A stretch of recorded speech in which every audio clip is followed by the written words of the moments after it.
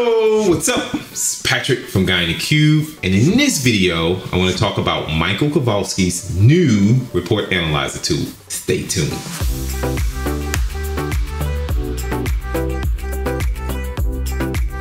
If you're finding this for the very first time, be sure to hit that subscribe button to stay up to date from all the videos from both Adam and this guy. All right.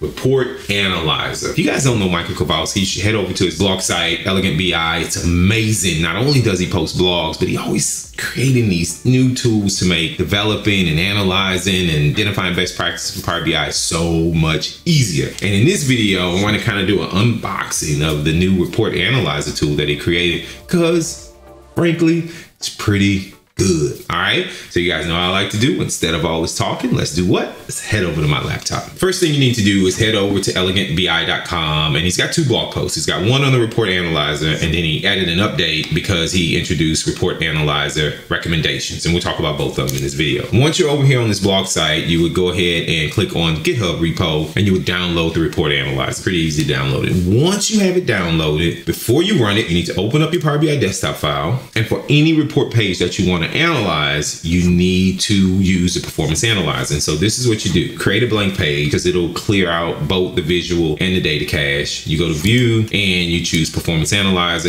start recording, and then you click on the page that you want to grab the metrics for. And you repeat this for all the pages, and then you click this export button. Once everything is run, you create a folder somewhere on your machine. You take the Power BI desktop file, or you can use a PBIT file and the corresponding JSON file that you exported from the performance analyzer, and you put them in the same folder. Then you could use the report analyzer tool. Once you have those stored in the folder, you can either launch the report analyzer as an external tool from Power BI desktop, or you can go to your menu and search for it, and then the tool launches. The first thing you want to do is click file and select folder, and then you're going to browse to the location where you've stored the PBIX file and the corresponding export of your performance analyzer, the JSON file. So in my case, my report analyzer folder, and you click OK. It's going to do its thing, and then it's going to be ready. You can have multiple JSONs and multiple PBIX files in the folder, and then you can see the corresponding pages here. Click on my overview sales page because that's the one I exported the JSON for. So I click it, and immediately you see this big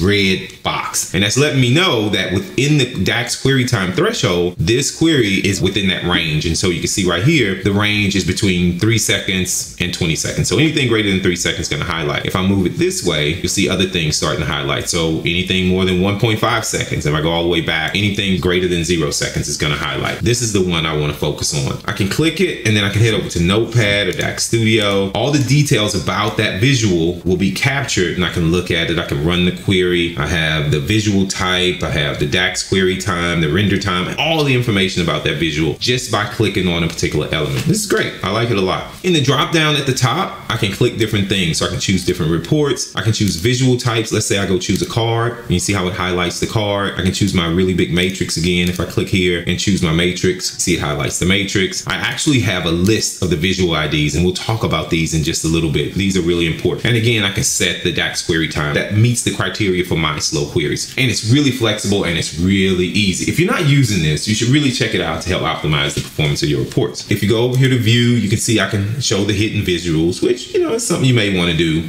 And then tools, there's two really neat things here. You can export the report metadata. It's a little beyond the scope of this video, but everything that Michael's displaying in this display, you can export it out to a file if you want to analyze it separately. But what's really exciting, and this is in that second blog post, is you can view recommendations. You guys remember Michael put out something in the tablet editor about best practice rules analyzer, right? But that was for the model in the DAX. This particular view recommendations is for your visuals. Check this out. So when I go here, click on tools, choose view recommendations, quickly, here's a few recommendations that Michael has given to us. Remove custom visuals, reduce the number of visuals, reduce the number of objects in a visual. If I click and expand this, it'll actually show me the visual ID on the page. If I click it, it highlights and is like, man, you have about 10 different measures or columns of things in this visual. You probably should look at reducing them. This is great. And then if I expand this, I can see that I have a top end filter that I probably should get rid of. Here it's saying, hey, you're filtering on the measure. You probably shouldn't do that. Now, the interesting thing, check this out. You see how these two are red? It's because they correspond to the visual, and that visual is red. If I adjust my DAX DAX query time, if I go back to tools and choose view recommendation, all three of them are red because the first one refers to that visual and the second one refers to those particular visuals. This is amazing. Thank you so much, Michael. And there's lots of little indicators and tricks and tips up in the product that I'm sure I'm not touching on, but you need to head over to Elegant BI and read both of those blog posts. There's two more things I want to show you about this. I'm taking a look at this particular visual right here, and this guy is definitely taking a long time to run, and I've published it out to the service, and now I want to do some analysis of these run times to see what response times people are getting from the different slices and variations of the reports that they're running. If you connected your workspace up to Log Analytics, you can head over to your Log Analytics workspace and you can actually run these KQL queries against it. If you head out to Michael's Git repo, down at the bottom, he provided this query. I made a slight modification to it where I added a where clause, and this is where those visual IDs are really important, because when I clicked on that element, I just copy that visual ID from here and add it as a filter because this returns a visual ID for me. And then I run this and this gives me tons and tons of metrics. It shows me this thing was run several times. You see there's lots of different durations. I can look at the DAX queries and then I can dig deep into this to try to figure out why is this so slow. And then I can optimize it up. And then the last thing I want to show you is back over in the tools. If you need any help, if you want to read the documentation on Report Analyzer, if you want to report a bug, if you want to suggest a feature, just click it. It'll take you to Michael's Git repo and you can suggest things and make recommendations for him. And he actually reads all this because he's really passionate about optimizing these tools and helping the community solve their report performance problems. All right, what do you guys think? Have you checked out Elegant BI? Have you checked out the Report Analyzer tool? If you haven't, I suggest you go over and read the blog post and definitely download the Report Analyzer tool and run your report to it. I'm curious, is your report fast? I'd love to know. Let's continue the conversation. Where?